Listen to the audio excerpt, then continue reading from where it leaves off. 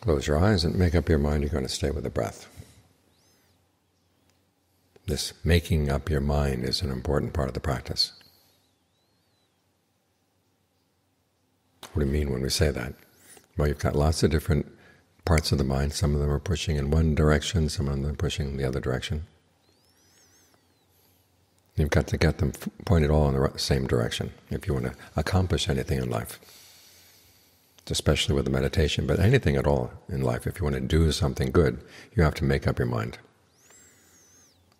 That means you have to realize that any stray voices in the mind that have other opinions have to be reasoned with, and sometimes having to be pushed out. If they listen to reason, you can reason with them. If they don't listen to reason, you've just got to push them out and say, look, I'm not going there. This is much better. Make sure that the reasonable parts of your mind are in charge. And then you stay true to that original determination. Each time you breathe in, each time you breathe out, you're going to stay right here. It's going to require some discernment to figure out how to make yourself happy to stay right here. This is why we focus on making the breath comfortable while we meditate.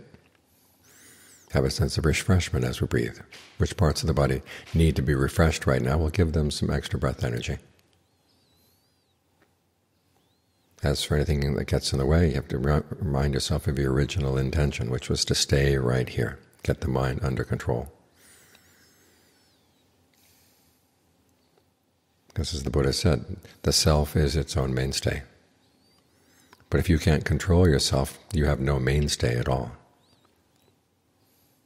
You can say you have the Buddha, the Dhamma, and the Sangha as your mainstay, but if you don't follow their teachings, it's just words.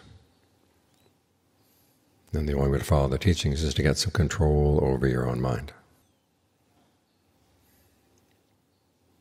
So find a wise way of exercising some control. Otherwise you don't just try to beat the mind down. You make it realize that this is a really good place to be, a really good thing to be doing. It's like when you're generous. Some people see only that the things you had are no longer yours anymore, but when you talk to yourself, you realize, okay, you've learned a lot, you've gained a lot by being generous. And the same with holding to the precepts. If you know how to talk to yourself, you realize, okay, you gain a lot by holding yourself back from doing some things that you might want to do that will go against the precepts, because you realize it is in your long-term best interest. And it's the same with the meditation. Learn how to talk to yourself to make yourself want to meditate, to see the benefits that come from it. The mind that's settled down, the mind has a good place to stay. It's not jumping around all the time. It's a mind that can live with itself. So few people in the world right now can live with themselves. That's why they're constantly engaged in distraction, looking at their phones, looking at their iPads, looking at their whatever, because they can't live with themselves.